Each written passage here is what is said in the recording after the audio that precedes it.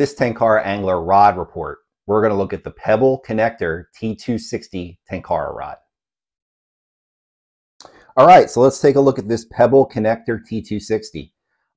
Pebble is a brand that I wasn't really aware of. It was one that I found searching the Tenkara hashtag on Instagram, and not only found Pebble posts about this rod, but actually found a couple people in the United States that were fishing this rod, mostly in the Appalachians for brook trout, in small blue lines.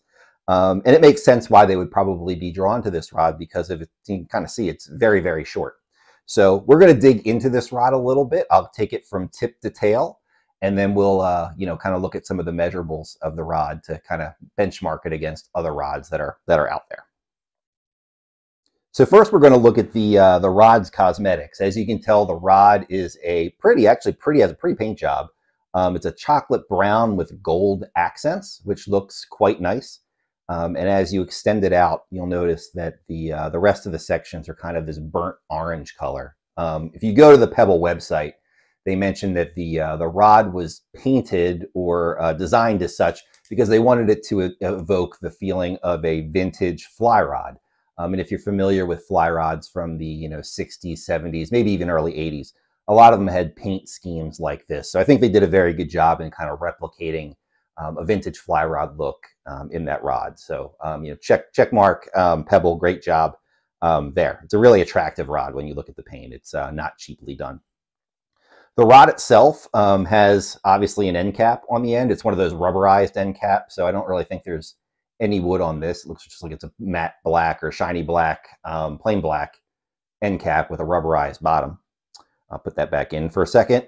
It does have the obligatory, lightning or electrocution warning sticker on the back. And the rod itself is only about 12 inches long. I actually think it's a little bit over 11 inches, like 11.5 inches long. And the grip is only about 5.5 inches. You can see as I hold it up to my hand is actually bigger or longer than the grip is. That being said, the grip isn't uncomfortable, when you do hold it in your hand. It doesn't have any huge humps. It does have some contouring to it. So there's not, a ton of different positions you can use on the rod, but when it's this short, wouldn't really expect there to be a lot of different grip positions for you with this rod. As I mentioned, the handle's 5.5 inches. The circumference of the grip is about 3.1 inches or about 8 centimeters around. So as I mentioned, it's not super slim, and it does allow you to grip it relatively comfortably. If you look at the end of the rod, it does have a nylon or plastic butt cap, I guess is what we call it, that does screw off, and it does have a little washer on it, I guess, to keep it snug. Also, if you look at that nylon cap, it does have a hole in it. I don't know if you can make it out, on the camera necessarily. So, it does have some good drainage, I guess, if you get water up inside your rod. The one last thing I'll note about the rod kind of cosmetically, before I get into some of the statistics, is that when you buy it, and I know this is kind of important for a lot of people, at least mine came with a knot in the Lillian. So for those that like to disassemble their rods completely, you won't be able to do that with this Pebble unless you pick open that knot. I know a lot of people like to wash them, dry them after use, and take every single section apart. Probably also a good time to mention that this Pebble rod has 12 sections, which is a little bit more than most Tenkara rods. Most Tenkara rods have about 7 or 8 or 9.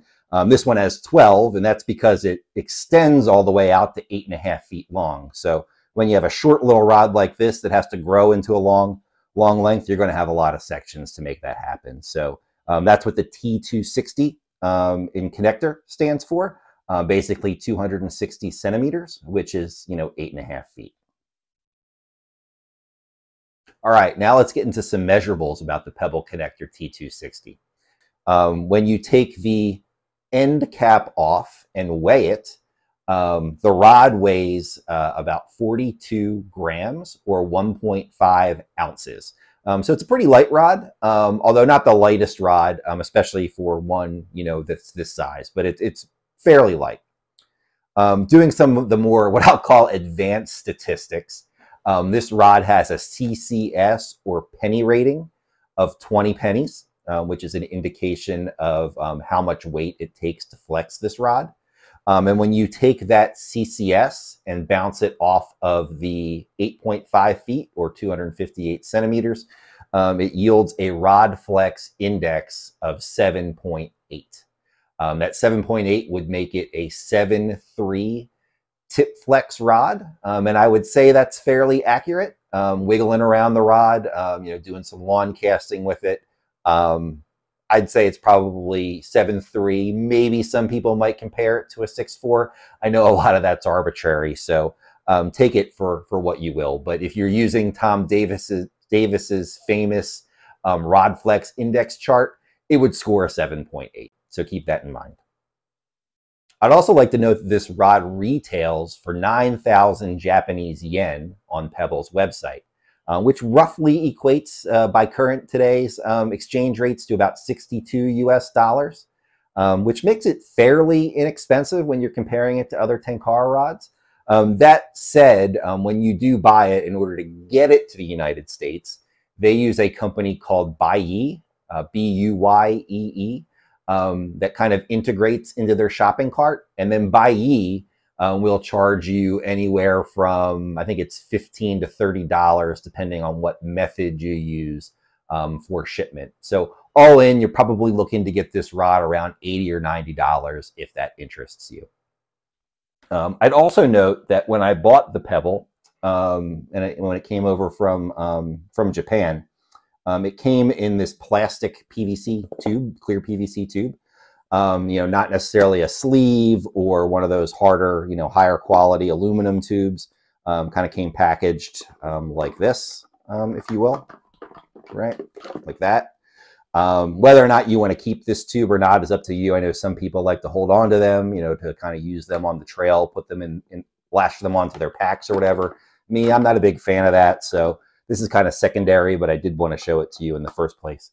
Plus, the Pebble's so small, you can actually probably slip it inside of a waist pack, definitely inside of a backpack. It can go a lot of different places. Now you're probably going to want to know, how does it perform? And as you probably heard, I haven't really taken this out for too much fishing yet on stream. I've only done some backyard casting with it. So in order to give you all a little bit better information on how this rod performs, we reached out to some of the guys on Instagram that I did see that were fishing it. Arran Kerr and Owen Carson were kind enough to give us their feedback. So if you go to the Tenkara Angler website and look for our Pebble rod overview, I'll put the link in the description of this video. You'll be able to see their thoughts on what makes this rod good or bad when it comes to chasing down brook trout in tight blue line environments. To close, I wanted to thank you all for watching our rod overview video of the Pebble Connector T260.